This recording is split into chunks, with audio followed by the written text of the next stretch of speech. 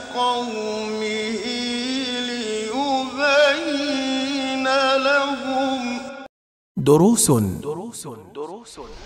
من المسجد النبوي الشريف. In English. In English. In English.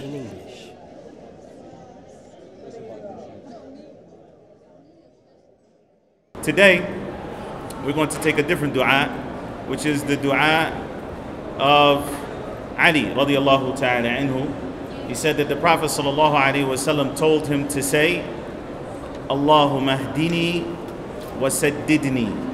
Allahumma hdini wa saddidni. In another narration of the same hadith, Allahumma inni asaluka al-huda wa sadad.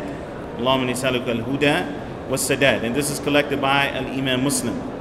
So let's go over the words one by one so that we understand the dua that you're making. Bidnillah.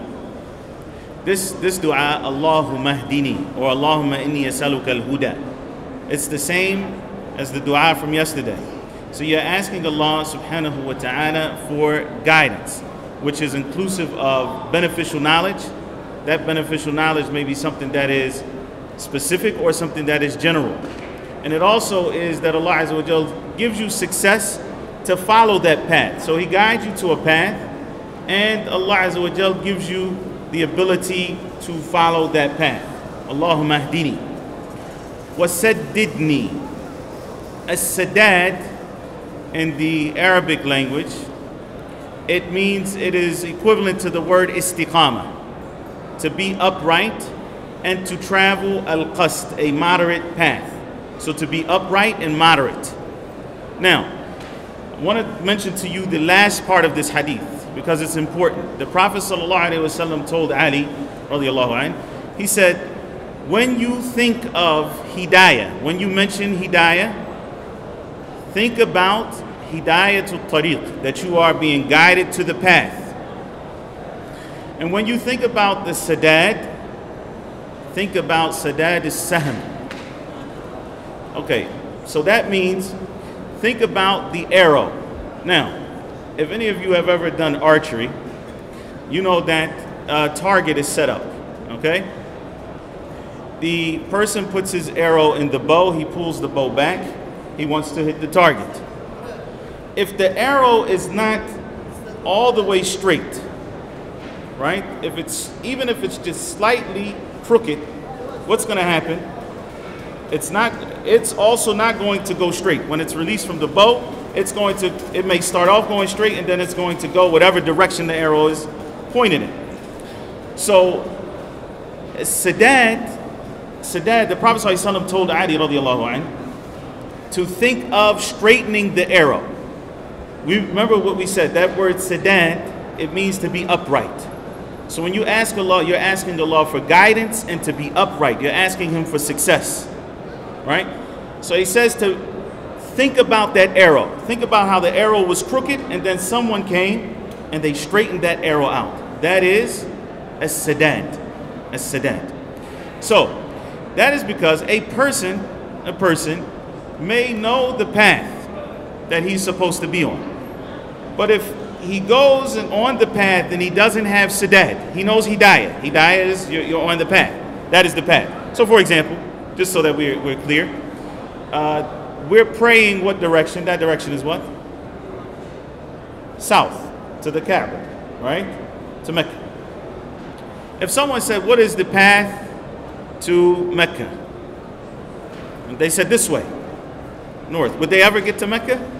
No, because Mecca is that way. So hidayah is to be going in the right direction.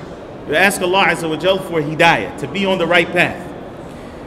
As-sadad, now what happens is you may start on that path going to Mecca, okay, but you don't stay on the path that is well trodden. So you go off to the left or you go off to the right and perhaps you get lost. Sadad is to stay straight on that path until you hit the target. Until you hit that target. So when you ask Allah for as-sadad, you are asking Him for success in getting to that target. You're asking for guidance and success. We understand the difference between the two because a person may be on the path, but then he falls off. He goes left or right. With sadad, no. You hit your target. You are successful. You're upright. And you travel a moderate course in doing so. You don't go to extremes. not extreme to the right or to the left. So the dua again is Allahumma hdini. I want to hear you say it because you're going to memorize this now, inshallah. Allahumma hdini. Is the other one easier? Allahumma inni as'aluka al-huda wa sadad. That one's easier? It's the same dua. Okay. Allahumma inni as'aluka al-huda. That's from yesterday. Allahumma inni as'aluka al-huda. Let me hear you say it. Allahumma inni as'aluka al-huda was-sadad. Was-sadad. Wa-as-sadad. Was-sadad. طيب. Allahumma inni as'aluka al-huda. Let me hear you say it. Allahumma inni as'aluka al-huda was-sadad. Hold on. طيب. Now, the Prophet ﷺ didn't just teach Ali radiallahu anhu this dua. He told him, when you make the dua, think about being on the path and think about the arrow being straight. And this is from the beautiful teaching of the Prophet ﷺ, that not only did he give him a theoretical concept, but he also gave him a tangible something to think about, tangibly. So you're thinking about, when you're asking Allah for hidayah, you're thinking about being on that right path, the path of knowledge, the path of righteous actions, the path that leads to Jannah, and you're asking him for sadad, to keep you upright, to keep you straight on that path. So the dua again is Allahumma, everybody let me hear, Allahumma inni as'aluka al-huda was-sadad. طيب, who narrated the hadith? Huh? Ali ibn Abi Talib radiallahu anhu, the cousin of the Prophet alayhi salatu wasalam, and the fourth of the Khulafa Rashidin. Ali radiallahu anhu, and it was collected by Al-Imam Muslim in his Sahih. This is the second dua. If you make it a part of your life, don't just learn it here and no.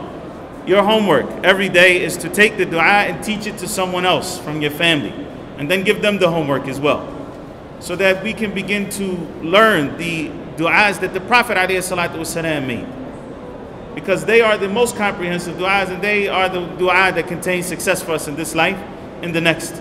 That guidance, that sadad, being successful, this is what is going to give us real, true, and honest success in this life and in the hereafter. شهر رمضان الذي أنزل فيه القرآن هدى للناس وبينات من الهدى والفرقان